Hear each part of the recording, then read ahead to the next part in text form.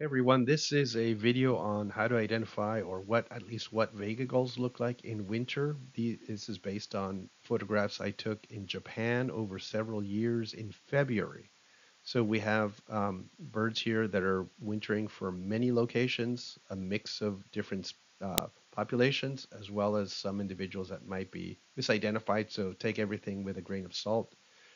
If you're interested in this kind of thing, right down below, you can subscribe to this YouTube channel and you will be getting then a message whenever there's a brand new video. And also, if you're into it, if you want to join birdingyourbestlife.com, that is a membership, so a paid site where you can have access to more of these types of videos, full classes on raptors, dowitchers, etc., and more coming as we speak. Okay, so I'm going to start with the slaty black gull because, like Vega Gull, slaty black gull is from Asia. It has been showing up more and more frequently throughout North America, and I would say that maybe Vega Gull could be more common than slaty black gull in North America, but it's harder to identify. So many of them are getting missed, just in the same way that first cycle slaty black gulls are being missed. So as we learn about these birds based on individuals we see in their normal wintering range, we can hopefully move this whole thing forward and start trying to identify Vega gulls and slaty-back gulls out here in North America. Slaty-back gulls are pretty hefty, thick-set gull with dark upper parts, a very wide trailing white trailing edge that comes in here as white tongue tips, what we call the string of pearls, creating that classic slaty back pattern on the wingtip. And just also see that there's two mirrors and black on 10, 9, 8, 7, 6 to primary 6 on this ladyback gull. Vega gulls often have black to primary 5. These are herring gulls, Smithsonianus, North American herring gulls, and they do vary in the continent. We have birds out east that tend to have two mirrors on the primaries.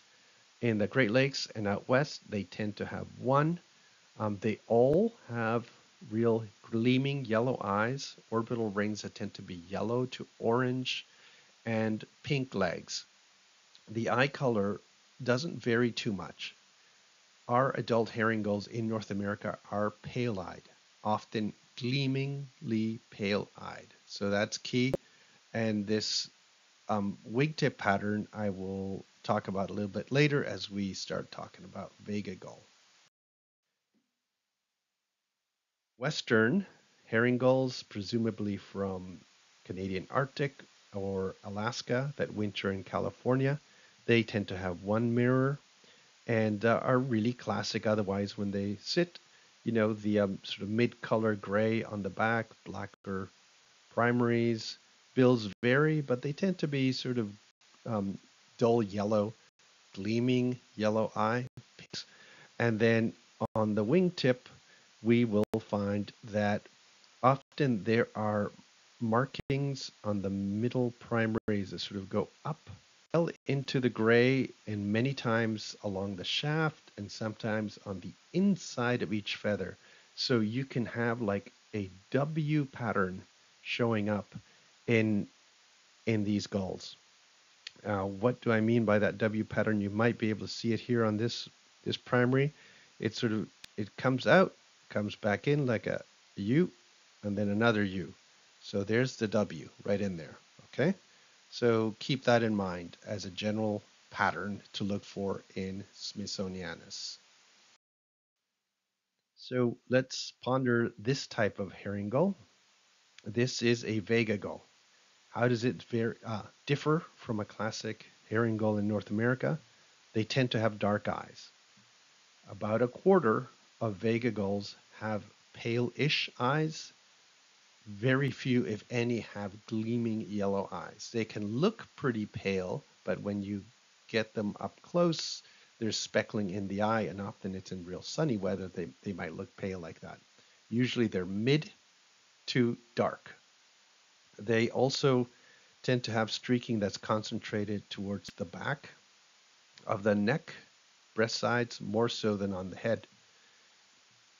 Dark gray upper wings and mantle, darker than the Smithsonianus. So getting to the point that they look more like a California gull in darkness or a Mew short-billed gull um, in darkness on the back. Like slatyback gulls, they do have a pretty broad white trailing edge, and it does come in to create pale tongue tips and a restricted set of string of pearls. So if we have our 10th primer here, 9, 8, most slatyback gulls, this 8th primary would have a pearl, little white tongue there, not on this bird because it's a Vega Gull, and instead it shows up here on 7.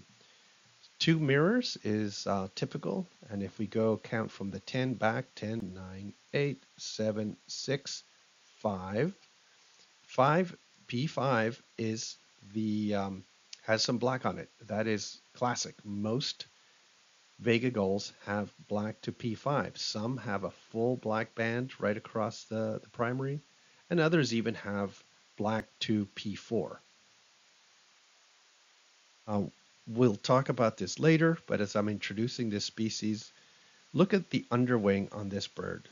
So there's a lot of black on the outer primary, and then it really restricts, and then it looks like just like an L pattern, very clean L pattern. That is something I've noticed that seems to be a key thing to sort of have in your mind to find a flying Vega Gull. All right. So this is a distribution of multiple different populations, species, subspecies, doesn't matter what you want to call them, of herring gull relatives, let's call them herring gull type things, even though they're not all closely related.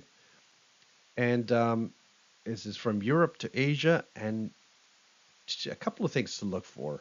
One thing is that gulls in the old world tend to, in the breeding season, clump out as sort of mid latitude species or high latitude species. So there's an Arctic or high latitude group and a interior or low latitude group, right?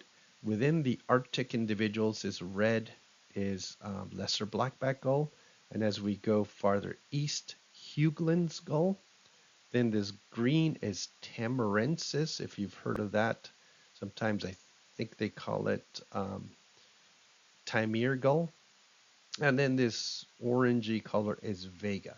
So while my photographs are from Japan in the winter, right, these birds are breeding in the Arctic. So they're pretty long distance migrants. And then you can see that, hopping over to North American side doesn't seem all that difficult.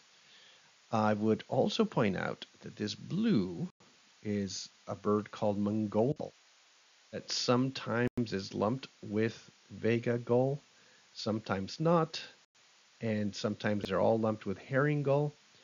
But we'll look at the fact that this is very much a mid-latitude species, interior breeding, and they also migrate out to the coast in the winter, while the Vegas migrate south to the coast in winter. A classic Vega gull looks like a darker backed version of our herring gull. Even in this individual that you can't compare to anything else, it looks relatively um, deeply colored in terms of its gray back. Black wingtips, dark eye. The bills vary from being green tone to brighter yellow. And again, this streaking pattern where it tends to really clump up on the back of the neck, breast sides, and slightly less streaking on the head. I don't know if that's something that holds earlier in the season before the heads become worn, but at least in February, this is a pretty common pattern. Comparison photo of a Vega gull here and a much darker backed and also more pot-bellied slaty-backed gull here. You can see the difference in tone. Slaty-backed is definitely darker backed as an adult than Vega. It also tends to have a wider tertial crescent than Vega, although Vega has a pretty good one itself. This bird over on the right is a black-tailed gull. This comparison is again of slatyback on the far left, Vega on the right. You can see how much paler the Vega is in this particular slatyback. Now this slatyback's a third cycle, has some black on the tail, it has some brown tones on the wing, and a lot of black on the bill, so it's not a full adult. It may look at slightly less dark than that when it becomes an adult, but it's still gonna be pretty dark. Interesting thing in the middle here is a bird that's back tone is much more like our own North American herring gull, so distinctly paler than a Vega, pink legs, a rather white head, and I think this is Mongolian gull, and Mongolian gull is the one that I showed you that it breeds in the mid latitudes around Lake Baikal, and it also migrates out to the coast. So you can see Mongolians and Vega gulls together in the wintering season.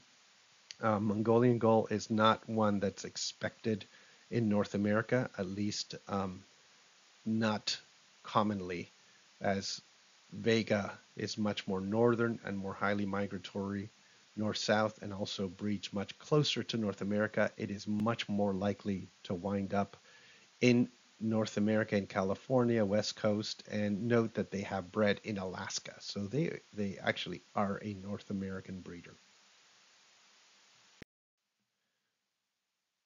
Photos of Vega gulls of different types, what to look for. Different lighting here, showing you one bird here that looks rather dark, but that's probably the lighting. And dark eyes.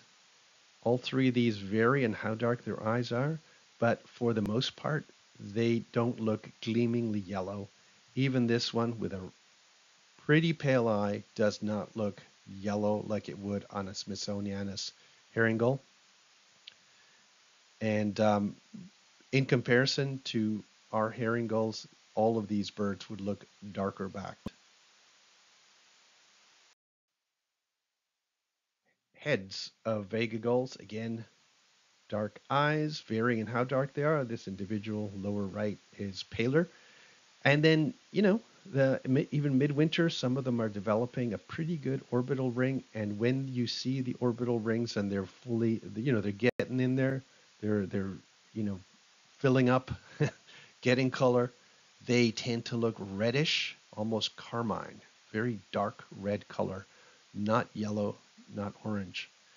And bill colors vary from being rather bright to kind of greenish toned, more like a Thayer's gull.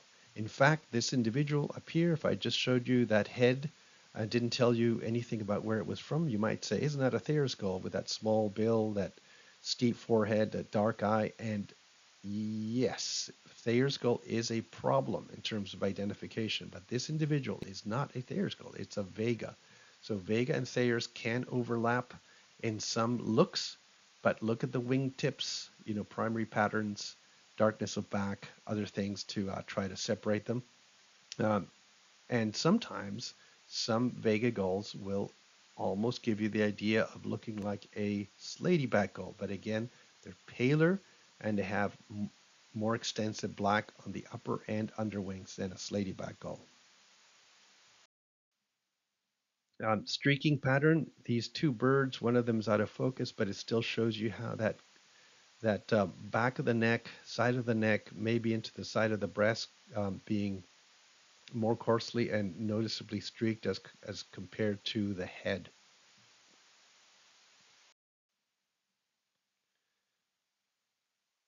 Standing Vega gulls, again, look at the fact that some of them can be pretty pale-eyed, but not that pale-eyed.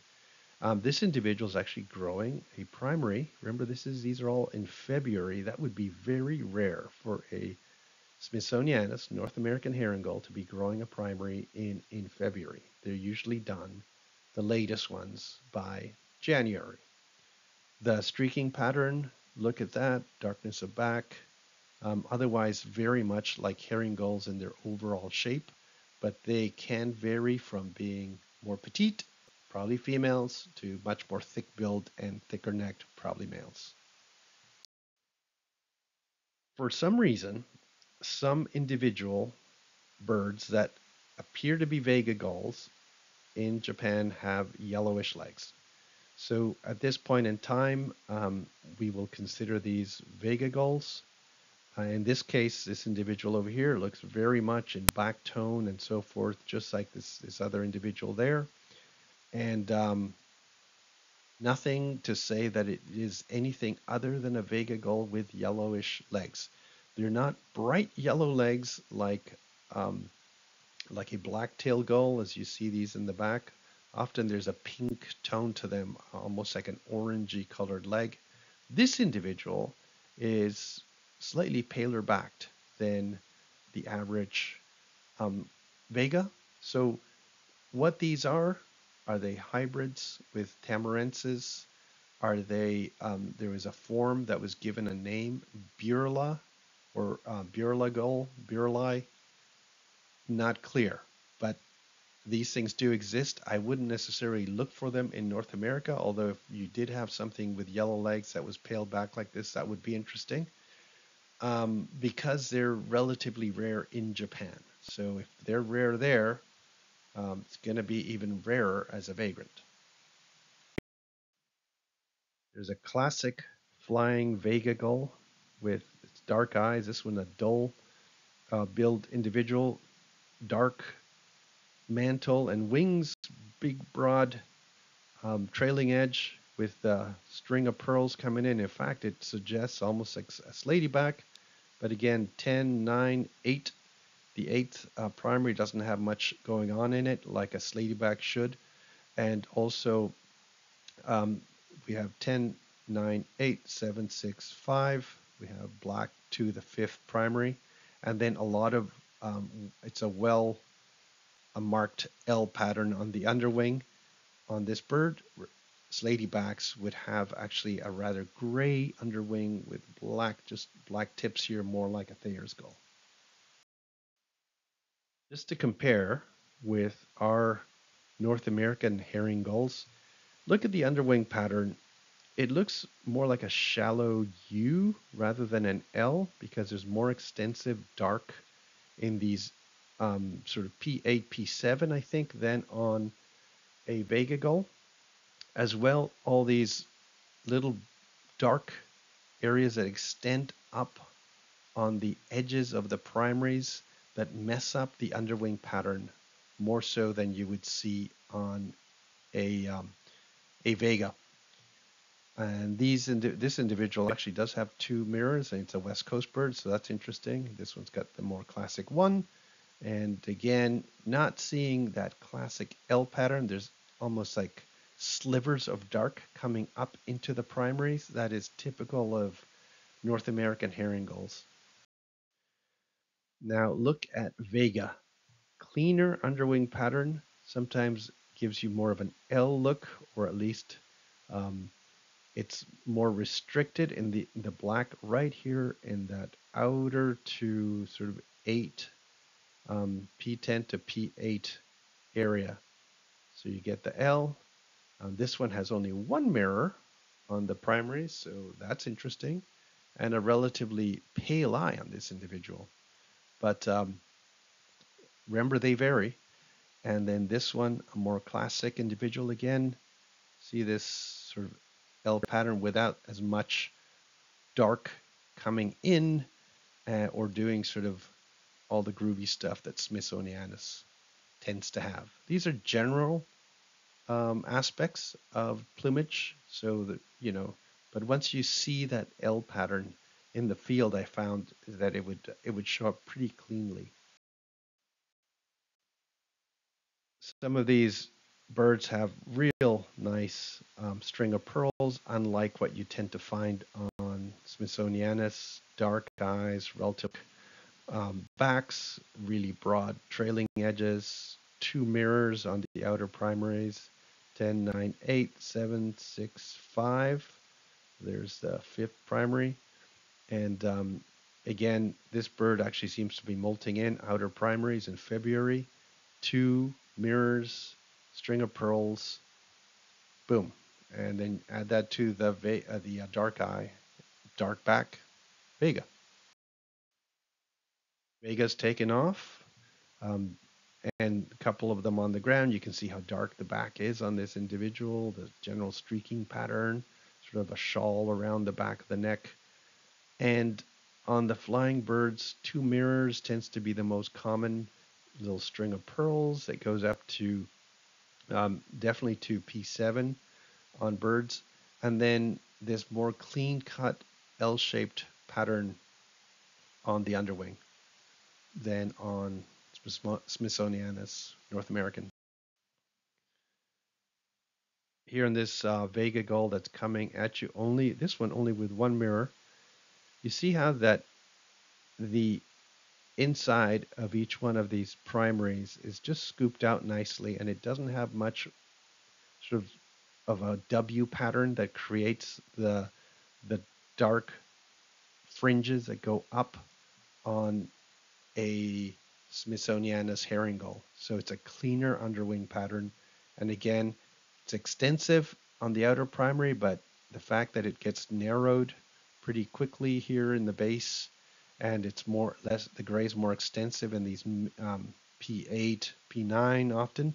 It gives it sort of more room for that gray to come down, and then the wraparound gives you that L-shaped pattern I've been talking about. Good view of the underwings here. Two mirrors. Look at that, how the black in this individual is real restricted. This is on the underside of the primary. It wouldn't be on the upper side. Probably a lot more black on the upper side of this primary.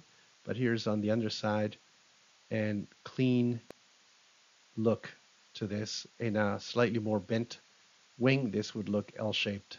10, 9, 8, 7, 6, down to P5 is where the black goes to. And you can see the string of pearls too. Okay, Smithsonianus with good pale eyes, paler back, flyby. This is in California, one mirror. And you see how the black is not as restricted on the underside of P10 often, or P9, so there's more black here. And then that kind of horn of dark that's coming up on each one of these feathers gives it a messy look, and also more black on the underwing that masks the L shape and gives you more of a V or U shape um, underside of the primary. That the way that this kind of goes up like that is a W pattern that you can see on the upper side of the innermost primaries with black. You sort of see that it goes up, down, up, down, up. So that's the W pattern. And that is most marked on Smithsonianus. That's what gives them that underwing look, and also part of the upper wing look, that it looks a little bit more cut up than Vega Gulls. This is a rather Thayer's-like Vega with the white mirror here in P9 actually connecting up through to the gray.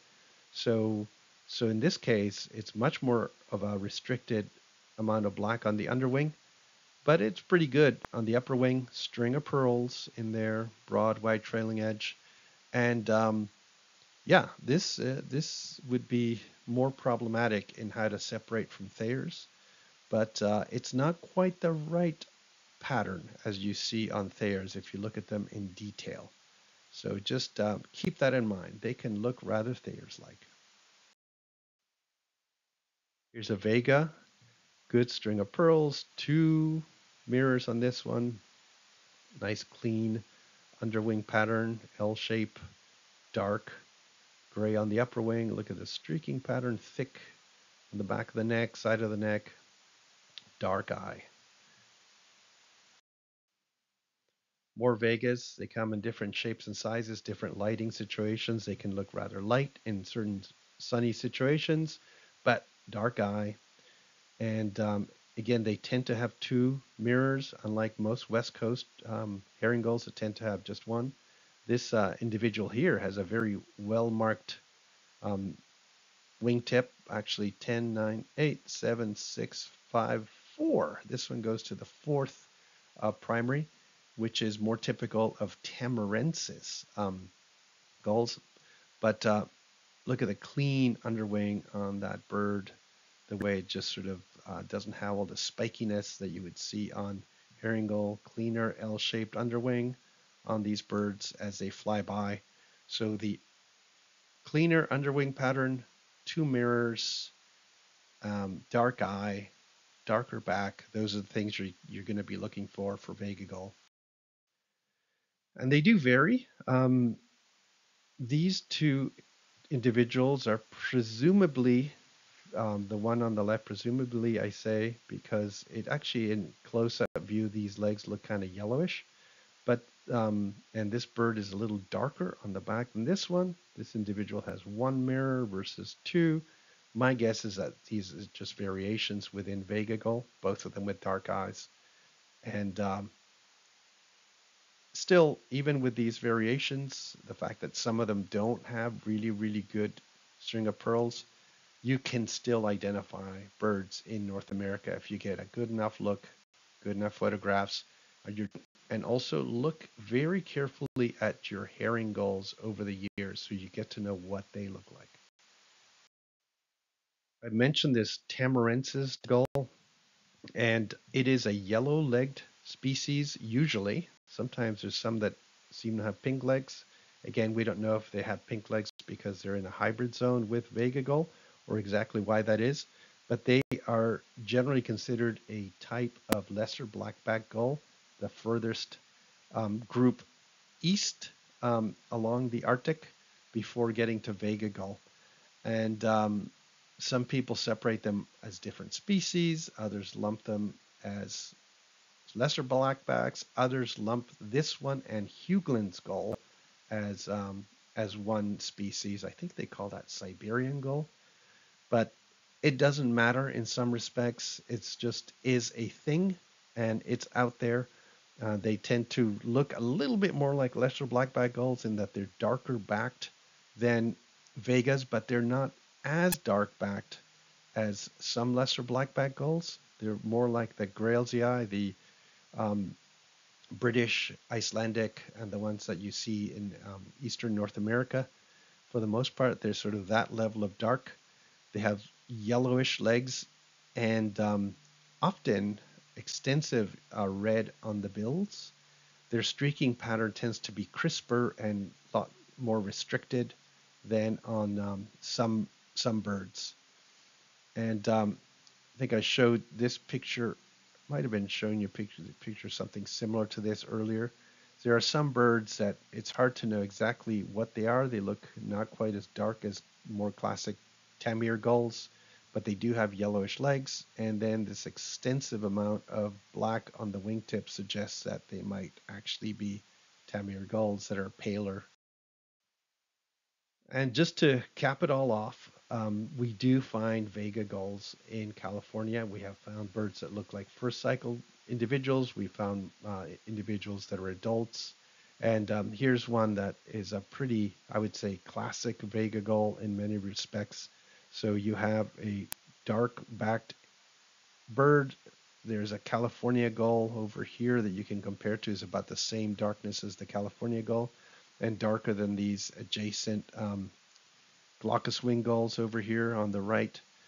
Dark-eyed, you could see that reddish orbital coming in, and features of the wing when the bird was flying, including string of pearls, all fit Vega gulls. So we have them here. People have been finding them all the way out east to Florida, and they might be easier to find in a sense when you're farther east and you don't have as many dark gulls to look through as we do here on the west coast.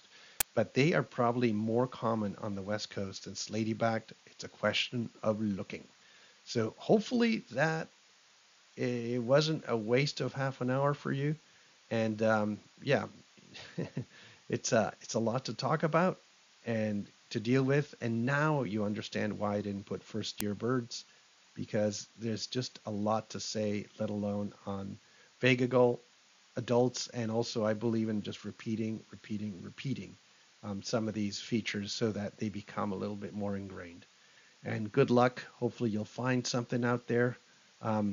If you send me photographs of something you think is a Vega Gull, I don't necessarily know more than anybody else, but at least I put this thing together for you to have some tools that you can use and make sure you document things well with lots of photographs. Thank you.